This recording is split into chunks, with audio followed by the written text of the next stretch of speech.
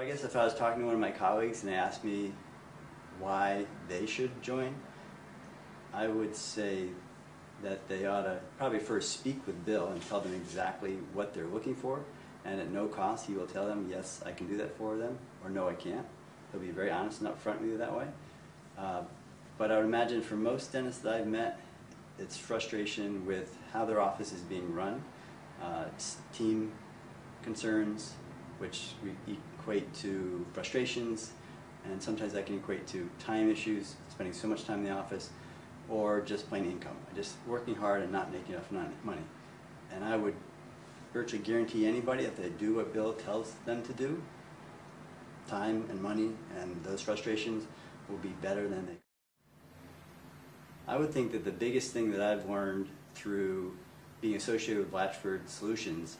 is probably not exactly what I've gotten from Bill, but when you come to a meeting, which I've been to 3 so far, and you meet people who are on a day-to-day basis performing and achieving things that you might at home say, yeah, but that won't work, or that doesn't work anywhere, nobody's really doing that. And then you sit next to somebody who is doing that, has been doing that, and you know from talking to them they're going to continue doing that, and they're no different than you are, except that they've made a decision to do it, and now they have the tools to go about doing that. And so not only do your barriers get taken away, but you also have this hope that, hey, I can do that too. And you can.